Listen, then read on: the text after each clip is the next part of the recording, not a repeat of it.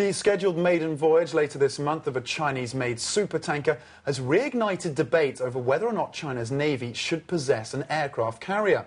The mammoth Xin Buyang oil tanker is currently being prepared to take to the sea at a shipyard near the southern city of Guangzhou.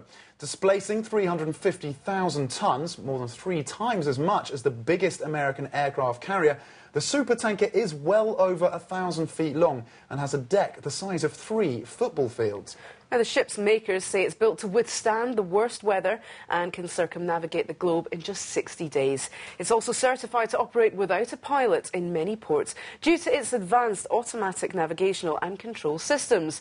For supporters of a Chinese aircraft carrier, the fact that such an advanced ship and of such scale can be built with indigenous Chinese technology is a signal the country is also capable of building and launching its own aircraft carrier. Our researcher Jackie Wen joins us now from the newsroom to see how internet users in China are weighing into this debate. Jackie, this is certainly a huge technical achievement for a Chinese shipyard.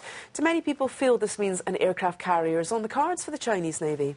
There are a lot of excited internet users on CNN.com who seem to think so.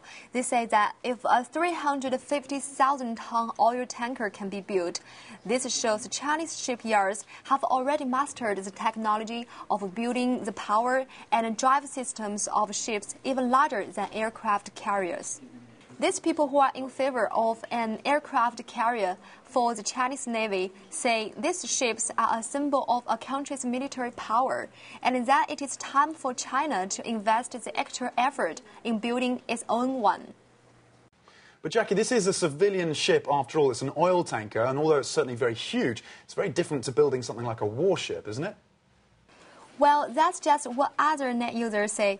They feel speculation about an aircraft carrier is premature and point out exactly that this is just a commercial ship despite its huge size. These people say that the technology needed to build an aircraft carrier is much more advanced than for a normal oil tanker. In addition, they say photos of the control room show analog dials and mechanical levers and buttons instead of advanced equipment like computer touchscreen controls and display devices. What about the fact that this is indigenous Chinese technology, Jackie? Surely that's a step in the right direction. Well, that's what a lot of those commenting wonder. They ask where the key devices actually come from.